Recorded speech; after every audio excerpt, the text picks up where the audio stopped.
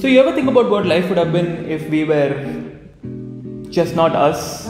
Yup, we go down that route every night. I mean, why is it so hard to be an Akshay? You know, the life of the party, gets all the girls.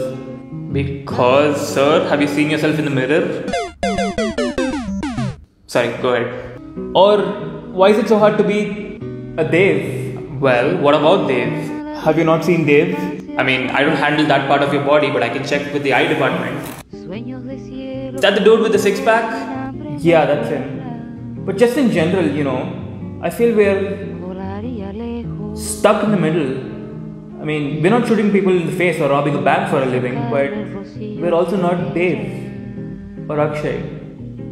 So what are we? Are we nothing? First of all, I'm setting up a meeting with your brain and eye departments to stop feeding you these thoughts. And second of all, maybe there's a part of Dev that envies you, or maybe there's a part of Akshay that likes you. But how can someone like a part of me when I don't like myself fully? Aha, so how can you like a part of them when you don't know who they fully are? Maybe Akshay is in debt and he's overcompensating with the partying and drinking because that's the only way he knows to cope with the pain. Or maybe Dev lost tragically the love of his life and the only way he copes is by working out. While you never were in debt and I never met the love of my life.